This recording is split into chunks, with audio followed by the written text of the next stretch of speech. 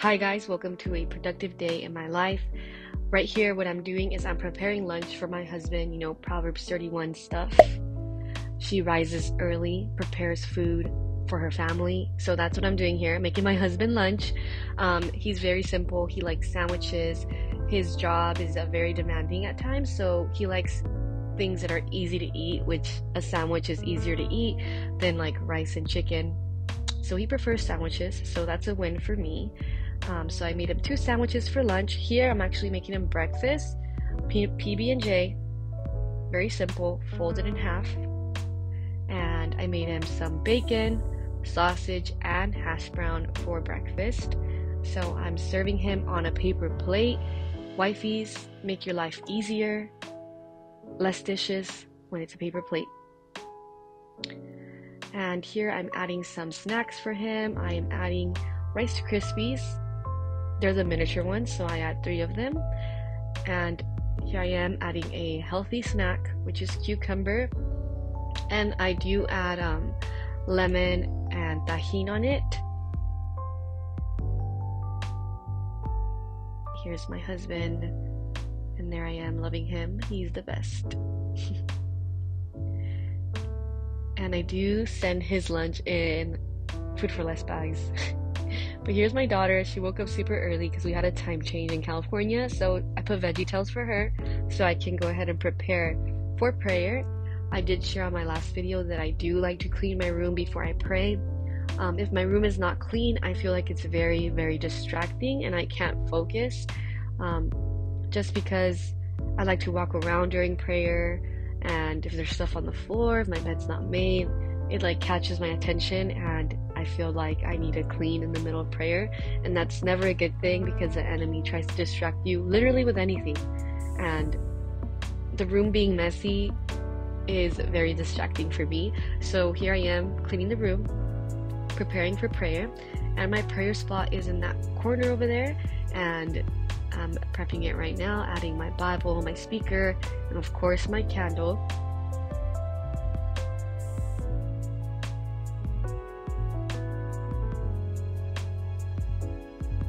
I'm playing some music to set the vibe, set the atmosphere. And before I do go into prayer, I like to make some coffee. Here I am making 2 espresso shots. If you guys are interested on exactly how I do this, I have a tutorial on one of my vlogs. It's an Areopress and it's literally amazing. My husband is a big saver, so that's something I've learned in marriage, is just to save money, because I used to buy coffee all the time, but now I've learned to make it at home. I still buy coffee out sometimes, but it's very minimal. And I am making it in the Starbucks cup because if it's in a plastic cup, it feels like you went out and bought it and it just tastes better. It adds that effect, And I'm even adding some whipped cream. This is not a low-calorie coffee, by the way, so it's not my everyday, but I like to drink it sometimes. And my coffee came out really good. And here I am getting into prayer. That is my little prayer corner. I do walk around though during prayer as well, but I start off sitting down and I just acknowledge God, worship Him, and that's the beginning of my prayer. I like to listen to this when I read. It's like nature sounds. But I want to read to you guys today's devotional. It is so good. It's November 7th today. I actually read this before I pray, just because I like to have a little bit of word before I pray. So when I'm praying, I'm meditating on the right thing, which is the Word of God. Today's devotional, November 7th, is Delight Yourself. Psalms 112, 1 and 7. Blessed is the man that feareth the Lord, that delighteth greatly in His commandments. He shall not be afraid of evil tidings. His heart is fixed, trusting in the Lord. The man who makes a habit delighting in God's word will have a heart that's fixed. He can make it through disastrous situations without losing his balance. His mind's made up before he ever gets to the disaster. He's victorious before he ever gets there. A person like that is hard to whip. The sad thing is that most believers wait until the disaster hits before they start trying to establish themselves on God's word.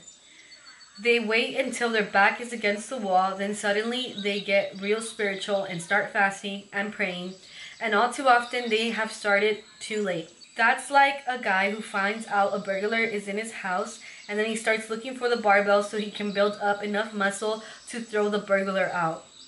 He's not going to make it. If he'd been working out instead of watching television every night, or in today's world, TikTok, social media, he'd been ready. He'd have been ready. But as it is, he's headed for a painful defeat. Be ready before the devil breaks into your house. Get your heart fixed. Turn off the television. Turn off the distractions of the world and turn on the Word. The time to start establishing yourself on it is right now. And then the scripture reading is Job 22:21-30. And I'm going to read you guys the New Living Translation. Submit to God and you will have peace. Then things will go well for you. Listen to his instructions and store them in your heart. If you return to the Almighty, you will be restored. So clean up your life. If you give up your lust for money and throw your precious gold into the river, the Almighty himself will be your treasure. He will be your precious silver. Then you will take delight in the Almighty and look up to God. You will pray to him and he will hear you, and you will fulfill your vows to him. You will succeed in whatever you choose to do, and light will shine on the road ahead of you. If you are in trouble and you stay, if people are in trouble and you say, help them, God will save them. Even sinners will be rescued. They will be rescued because your hands are pure. So that scripture right there is powerful. I think the last part is crazy. If people are in trouble and you say help them, God will save them. Even sinners will be rescued. They will be rescued because your hands are pure. So that scripture that I was talking about is in James 5:16. The prayer of a righteous man is powerful and effective. And that, when I read this right here, that's the scripture I thought of. Where it says, even sinners will be rescued. They will be rescued because your hands are pure. If people are in trouble and you say, help them, God will save them. But that was today's devotional. I'm about to get into reading the Bible. But yesterday and even today, something that I felt God telling me. And I highlighted it yesterday when I felt it. Right here. Proverbs 4:25-27. Look straight ahead and fix your eyes on what lies before you. Mark out a straight path for your feet. Stay on the safe path. Don't get sidetracked. Keep your feet from following evil. This scripture came to me yesterday because I just feel God telling me to just focus this season. Just focus. Focus on God. Focus on what he's calling you to do. Focus. And that's just a word that I hear is focus. And this is what I hear. Look straight ahead and fix your eyes on what lies before you. Guard your heart above all else, for it determines the course of your life. That's Proverbs 4:23. Made it like that? Yeah. But I just want to share that with you guys. I'm going to get into some word, and yeah, I don't know what I'm going to read today. I think I'm going to read. I'm going to the New Testament. What are you going to read? I am going to read John. I'm going to read a little bit of John, so.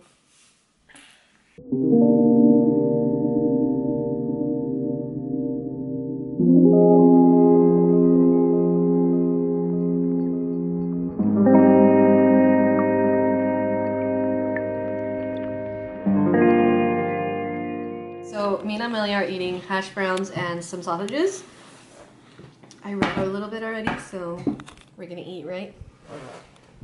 Yeah, Mom, you want to eat some sausages and some hash browns? Yes! Okay, eat it now. You guys, this is the hack to make a kid's food colder faster, is if you use a little fan on it, right? Yeah. This is such like a small random breakfast, but I don't have a big appetite today. And neither does she usually, so this is what we're eating.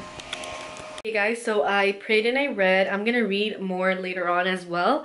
I do have my daughter, so it is a little bit harder to get this stuff done from when I don't have her. If you guys don't know, I have 50-50 custody with her dad, so 1 week she's with me and 1 week she's not. So some weeks, you know, she wakes up at the same time as me, and I still try to get my prayer in, I still get my word in. It's not as easy as if I was alone, but you know, even if she's awake, it's a good thing because she gets to witness her mom going into the presence of God. She gets to witness her mom reading the word and watching her mom put God first. So yes, it could be a little bit of a, I don't want to say the word annoying, but it could be kind of, I would rather be alone or rather have her sleeping when I do my prayer and quiet time because I'm able to press in more. But I have to look at the bright side, and the bright side is that she gets to witness it and watch. So as she gets older, it's something that she's already used to, and it's like normal to her. As you guys did see, I cleaned my room earlier when I prayed. Some of Amelia's toys are here because she was playing here while I was reading. But this is really the only area I cleaned because this is where I pray, and like I shared in my last video, I really have to have a clean space in order to pray in peace. So Sundays is like our busier days. We're at church all day, so we don't really have time to really like deep clean. So today is a deep clean day, so I'm gonna show you guys my productive day with my daughter. This room, I just need to vacuum this room, but let me show you guys what I need to clean. Whew. There's a lot of stuff going on. Like this girl was eating honey, I guess. So we gotta clean up this area. Say hey. And we gotta clean up this area. These dishes are literally from last night and this morning. Why does Daddy Chili do this to bears? Because he fights bears. And I gotta clean up this area. I have to go through Amelia's clothing. She like literally doesn't fit that much clothing anymore. And then I have some clothing to hang up. So yeah, this is like all the makeup from last night. So I'm just showing you guys the real to show you guys that nobody's perfect. And Sunday. And guys, you know that Daddy Chili fights bears like this. Daddy Chili fights bears. Nobody's perfect, and some days you get so busy that you let the mess get messy. But today's a Monday, and today's always my cleaning day. We're gonna sweep, we're gonna mop, we're gonna vacuum, we're gonna deep clean. So let's do this. Alright. I always like to start with the kitchen first because personally I feel like it's the worst part. And it should be clean in 3, 2, 1. Clean.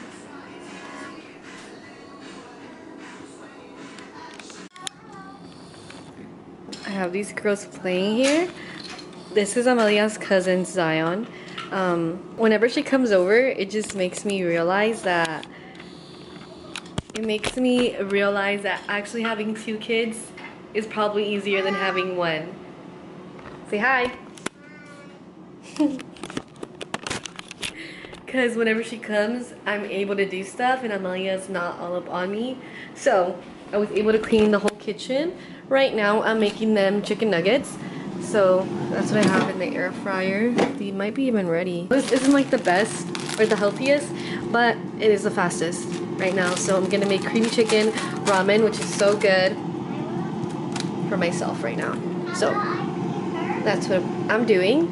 And I just wanted to show you guys what I'm tackling next.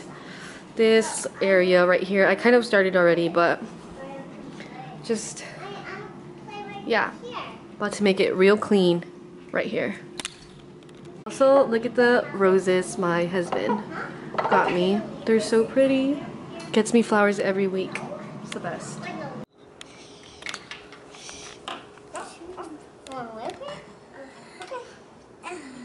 It's so early.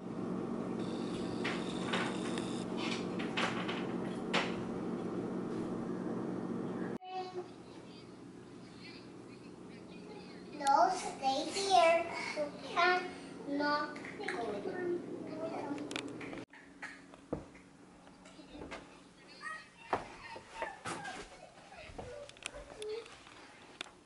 basically cleaned the surfaces. I still need to spray this and wipe it down. I cleaned this because there was toothpaste all over here, but this thing is awesome. You literally just put your toothbrush here, squeeze it, and then toothpaste comes out. But now I am going to go through all this clothes here, and I gotta take stuff out that she doesn't wear anymore or fits her. So these are really organized. They're really empty actually because I took out so much clothes. Here's her pajama drawer, but I took out this much clothes. This is all clothes that does not fit her anymore, so I am going to be donating these. Finally, this area is clean. This took me the longest. I need to do the bathroom next, and I have literally been going since like, I believe it was like 9:30 when I started cleaning, maybe 10. And I mean, I did take like little breaks in between, but I've been going and going and going. So the girls are actually down for nap time. Check it out. I have a ring, but I have like the apartment friendly one, so I can literally move it around, and whenever I'm like putting her for nap time, I watch them. So they're here. They're both asleep. 1, 2.